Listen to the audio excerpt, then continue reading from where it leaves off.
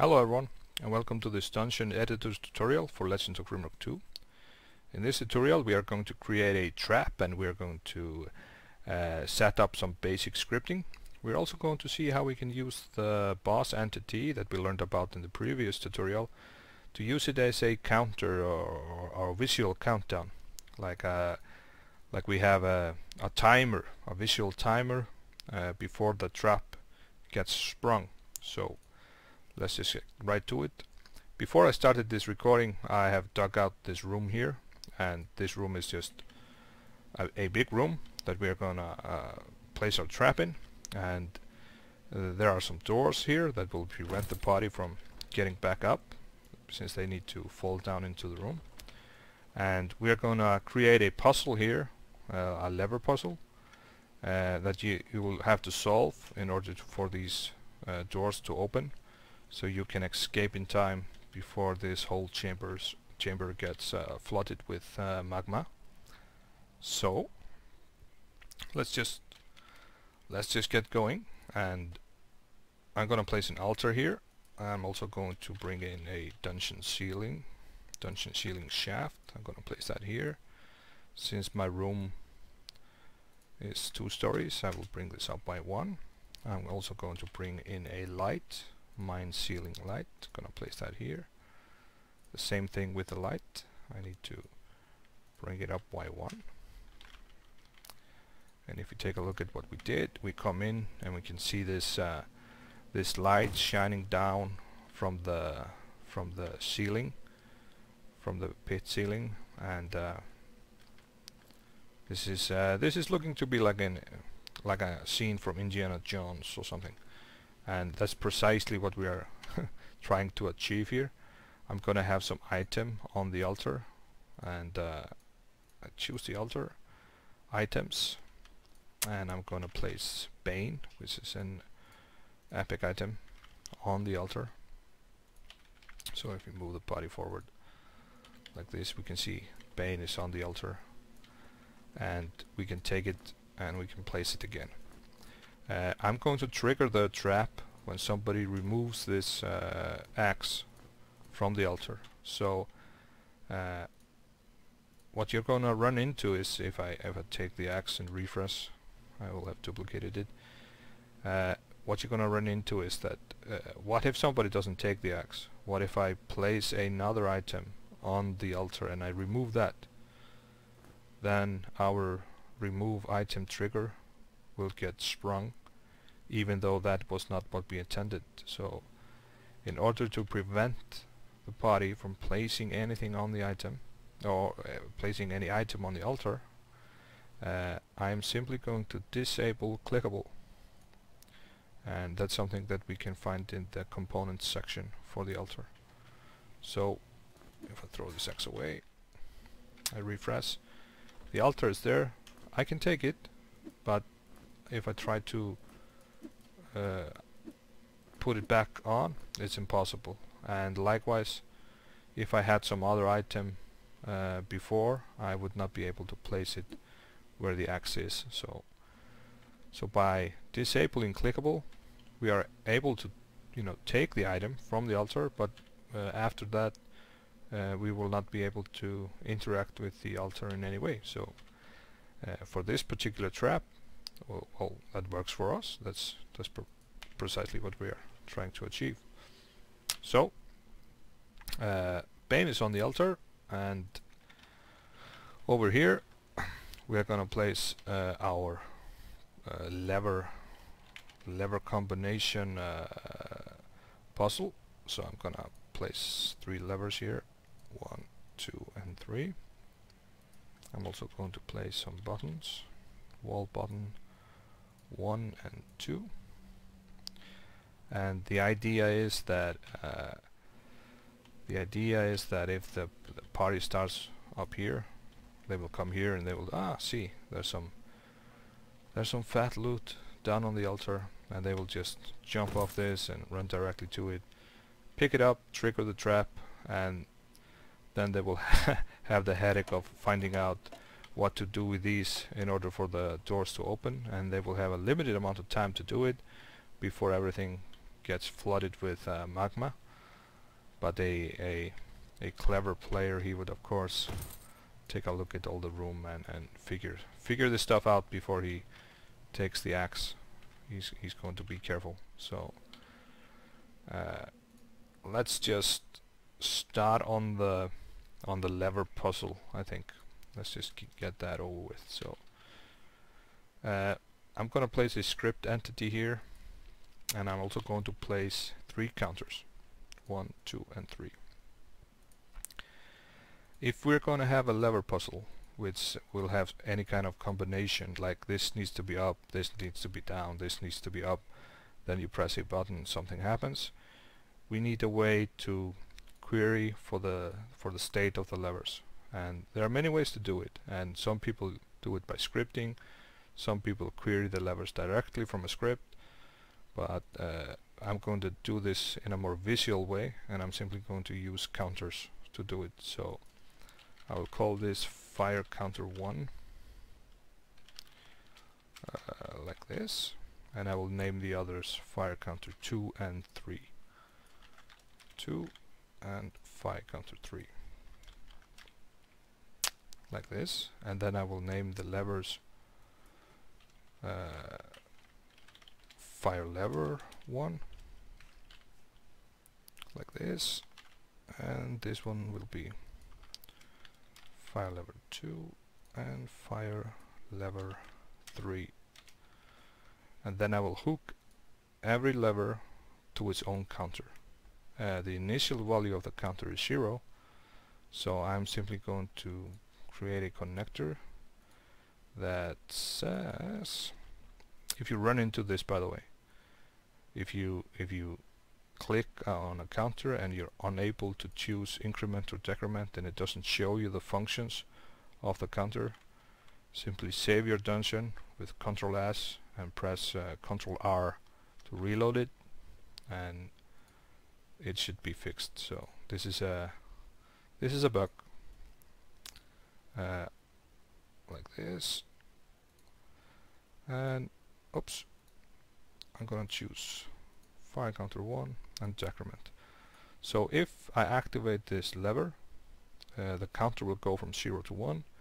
If I deactivate the lever or put it back in its original position, I will decrement the counter, bringing it back to 0. So this counter simply stores the binary value of the lever, so it's either 1 or 0. I'm gonna do the same thing over here. I'm gonna hook this up to fire counter 2, and on deactivation I'm going to decrement again. If I activate this, I'll increment it, and on deactivation I will decrement it. So on active, on deactive, increment, decrement, on active, deactive, increment, decrement, on active, deactive, increment, decrement. So these counters are storing zeros or ones for the levers. So now I can use this script just to easily query the counters and therefore have my combination. So I'm going to create a function here called fire puzzle 1. So yeah, and this will simply be an if loop. So if fire counter 1, which is a counter, I'm gonna get the value of that counter, and if that value is precisely something, it's either 1 or 0. So I say if it's 1, and I'm gonna grab this guy, simply save you guys from watching me type, because I know that's painful.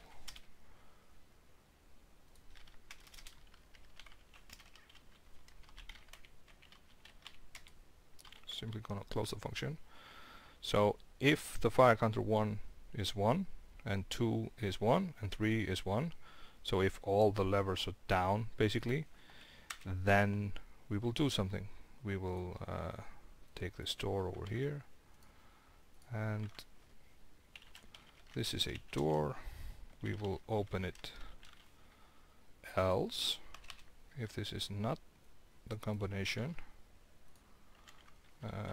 this door will be closed like this. 111, it's pretty easy. So let's have it like this.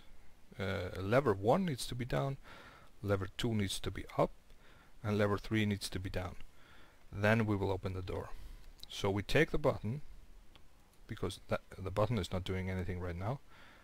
We add a connector to it and we query that script, fire puzzle. So if we press the button is executing this, and it's checking the state of the counters, these counters over here, and if he finds the correct state, he will open the door. If he doesn't find the correct state, he will close the door, or if the door is already closed, the door will simply stay closed. So let's move the party back up here and take a look at what we did. So I press this here, nothing happens. The combination was this one down and this one down, so if I press that, the door opens and the party is able to escape. So, but if I change it, that will not work. So if I have 1, 1 and 0, nothing happens. So this is a simple lever puzzle, so like this. Another thing that I don't really like is now this is open, but if I move this, nothing happens to the door, because the door only gets triggered when I press the button. So if I press the button will go through the state. He will say, the state is incorrect, and he will close the door. So if I want the door to close, if I remove the levers from the correct sequence, I will have to create a function, so I'm simply going to call function reset doors, like this. And again, this is just a simple if mine door 1, this is a door, should have copied that as well, is open, and we're gonna is open if that is exactly true, or if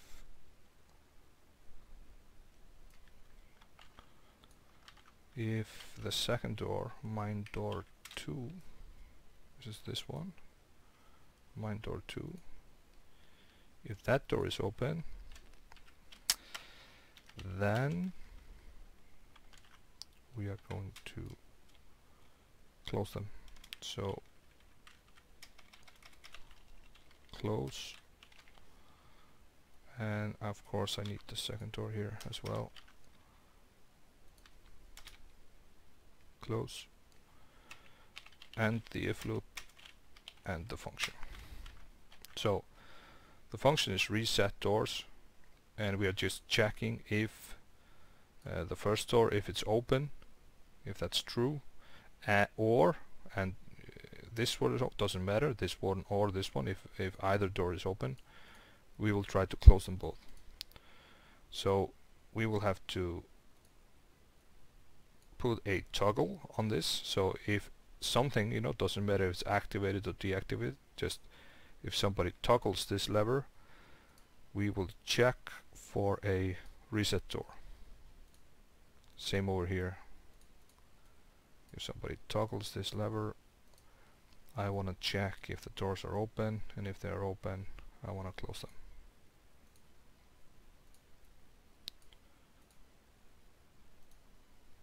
Close. No, sorry. Reset door. So toggle reset door. Toggle. Yep, it's looking good.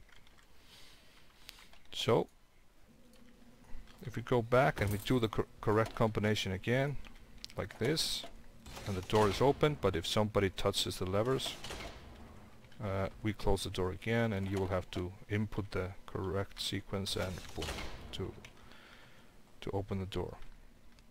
Of course, this button here is not doing anything, so let's just copy this function in its entirety like this, rename it to Fire Puzzle 2. We are going to check the same counters, but we are simply going to open a different door or keep that door closed if something happens. And here we can change the counter or change the sequence. So let's just do something like this. So the first lever, he needs to be in the up position, and the next two needs to be down in order for this to work. So let's just check that off. I forgot the combination. The first is up, yeah. This one down, and no, we forgot to hook the button to the script. We are going to check for Fire Puzzle 2, of course. So refresh, full screen. This one. The door opens. Again, if somebody messes with it, it closes. And this is the correct function for this one. So both doors cannot stay open at the same time, and the party will have to find the correct sequence in order to escape. So now we have that out of the way. We got this set up where we have this puzzle, and this is the puzzle of the room, but now we need to focus on the trap. So what we were going to do is we were going to trigger something when this got removed. When Bane, the axe, is removed from the altar, we want to trigger something. So let's place a script entity here, and let's create a function, and let's just call the function start magma countdown, something like that. So as soon as I'm going to end the function, so we can hook it up to the altar. So on remove item, and that's the only thing we can do since we have disabled clickable. We can only remove the axe. On remove item, I want you to jump into the script and go through start magma countdown. So if somebody removes it, what we put in here is going to execute. I'm going to bring in the boss fight. If you watched the previous tutorial, you are familiar with this entity. I'm going to take auto deactivation off. I'm going to give this boss fight some name. Let's just give it a magma countdown. Yeah, just magma countdown. And this is like I showed you before. This is the name that will get displayed above the boss fight. So because this, I'm going to use this as a timer or a visual indicator of how, when the room is going to get flooded, I will simply say something here like time until chamber fills with magma and boss fight undead, or time until chamber gets flooded with magma. Yeah, I like that more. So, but this is a boss fight, so we need a boss, and the health part of the boss is linked to a monster. So this is the part where we get creative. I'm going to place a cell in the map which is just off the party will never get here. And inside this cell I'm gonna place the magma golem monster like this. Gonna check him out. He has 1000 in health. Okay, that sounds good. And he's called magma golem 1. So here in this function where we're gonna start the boss fight, we are simply going to say magma, what was the name, countdown. Magma countdown, let's say boss fight, add monster, and the monsters is the magma golem 1 monster, like this. Magma countdown. I'm gonna start copy pasting again because I'm terrible at typing. And we are going to activate this like this, and we're gonna do more. I'm gonna place a timer here within this, and the timer's name is timer 1. Yeah, one thing to note about timers.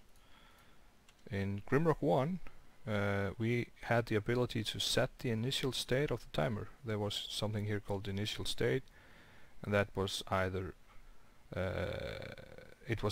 you know, activated or deactivated, but that's missing from here. So if I just run now, the timer will just start running, but I have found out that by unclicking the timer here, the timer will be in its stopped state until I trigger it. So I'm gonna take off the timer, and here I'm going to start the timer. So it's going to be timer 1, and that's a timer, and we're gonna start it. So something like this. Well, and the timer, he's going to tick, and he's going to tick down the health of this monster, and that will be the visual indicator of how much time is left in the puzzle. So I need to create a function here which is called hurt golem, and it's going to be a lot of typing, so I prepared for that in advance, and I'm gonna copy my hurt golem function. Yep, here and here. And like with the previous tutorials, I will these scripts will all be available on the forum, and I will put a link in the description. So function hurt golem, that will simply go through a time count, and I'm going to set the time count outside the function, which is the time count is 1, and then it will simply, in every step, it will bring the magma golem down. So when it ticks down 3, 4, 5, in every tick we are bringing the health from to 800, 750, 700, 600, and so forth, all the way down to 0. And at the end we deactivate the boss fight, the magma countdown boss fight. We find the golem, magma golem 1. We say monster die, and die equals to true, and that simply kills him, so he will get removed from the map. And then we will stop the timer. Boom, I'm gonna write boom here, because this is the, when we stop the timer, I will fill this up with lava, but it's unrealistic that lava will simply emerge here, so we're gonna put some visual indicators as to what is going to happen. So dungeon, what's it called, dungeon fire pit. Yep, dungeon fire pit. I'm gonna place dungeon fire pit here, and we're gonna take a look at it. So this is the dungeon fire pit, and as you can see, it has these fire particles, and there's lava flowing down here beneath, and so it's perfect for our little trap. So I'm gonna take this guy and I'm going to disable the light and the particles from it, and you can see that changed it. So now the fire particles are not emanating from it, but we still have the lava down here, and I'm going to enable them again during the trigger of the trap. So let's just place these guys around the room like this and press play. Now they're all making sounds, so maybe I will just disable the sound for a while. So this is good. Now it's not so unrealistic that lava will emerge from these shafts and burn everything. So we remove the axe from the altar, and the start magma countdown gets triggered.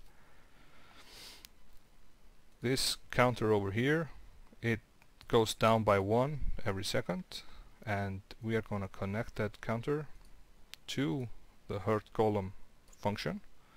So when we start the counter will go every second into the hurt golem function. When the time count is 1, he will simply do nothing. When the time count is 2, he will again do nothing. But when the time count is 3, he will bring the monster down to 950. And like you know before, he started at 1000.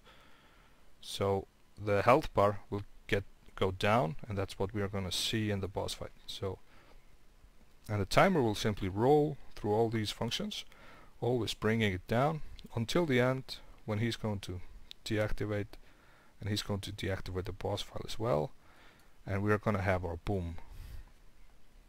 But before we're going to have our boom, we are going to create a function called shake it baby.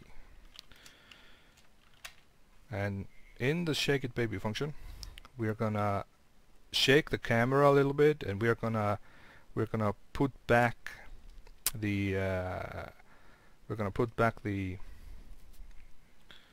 particles that we removed from the fire pits. So party camera, no, shake camera,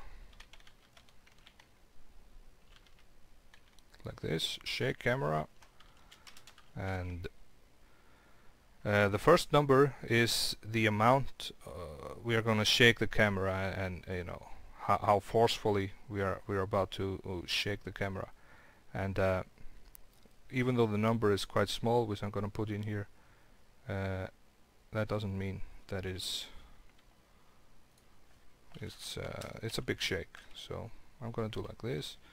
The next number is the duration, or how long I want the camera to be shaking, and I want it to be shaking for about 60 seconds, something like that. And also we're gonna turn on all the particles of all these fire pits, and that's also something I prepared in advance, hopefully. Yeah, this is the shake it baby function, and I'm simply gonna copy it here in. Oh, that was a bad copy. It isn't enough, I can't type, I can't even copy. So something like this. So we have a function called shake it baby. It takes the party, it shakes the camera for 60 seconds, and it enables the particles on the fire pits from 1 to 8, and they are 1, 2, 3, 4, 5, 6, 7, and 8. So the naming is correct. And the altar on remove item, we are going to call for the shake it baby function. So the only thing left to do is the boom. Here's the boom. And the boom we got here. So when the timer reaches 23, when we deactivate the boss fight, when we kill the golem, and when we stop the timer, we will spawn flame waves on the exact locations of these lava pits. So flame waves are extremely cool effect, and it simply spawn. We're gonna spawn a flame wave. We're gonna spawn it on the first level. We are here on the first level. We're gonna spawn it in these grids. The phasing doesn't really matter since it's an effect, but the elevation matters, and we are on the 0 elevation here, so we're gonna spawn it at the 0 elevation. So I'm gonna save this, gonna stop, and we are gonna see this in action. So I come into the room, I will remove the axe. As soon as I remove the axe, I will trigger the start magma countdown, and I will trigger the shake. I will turn back on all the particles here, and the health of this golem will start reducing from 1000 all the way down to 0. When it reaches 0, I will deactivate the boss fight, I will deactivate the timer, and I will flood this room with fire. So I'm gonna do this, and I'm gonna kill the body, just so you see. Yeah, something from the copy paste ruining our day. Gonna turn back the music like this. So we come down. We are greedy adventurers. We see the axe. We're gonna run straight to it without even caring about this puzzle, and we're gonna remove it. And as soon as I remove the axe, you see that the timer is ticking down. We have the particles coming back, and everything is shaking, so you have the feeling that something really bad is going on, and you start pulling away at the levers. Nothing is happening. You're pulling away at the levers, and then everything goes boom. So they had a really bad day. Let's stop this and do this again. So the careful adventurer, he would of course go down here, and he would say, oh my god, this is a trap. This looks like a trap. This is so a trap. So he would, you know, try to figure this out before he takes the axe. And he said, oh my god, it was an easy puzzle. So now he's gonna grab the axe. Now I have 2 of those. Timer gets count, but this is easy for him.